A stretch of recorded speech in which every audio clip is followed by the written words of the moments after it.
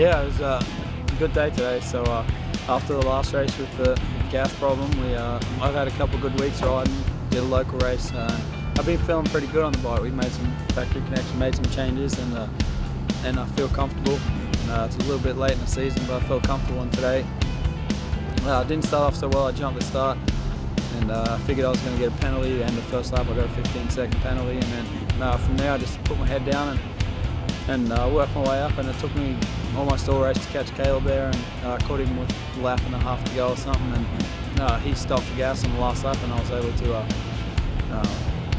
finish the lap there by myself and get a win. It's been a long time. 2011 snowshoes, so 2 and a bit years or 2 full seasons, and it's good to get the monkey off the back. We've got one more race in a couple of weeks. Hopefully we can do it again, and only as good as your last race. So we get a win there and roll on hot to 2015. That should be good.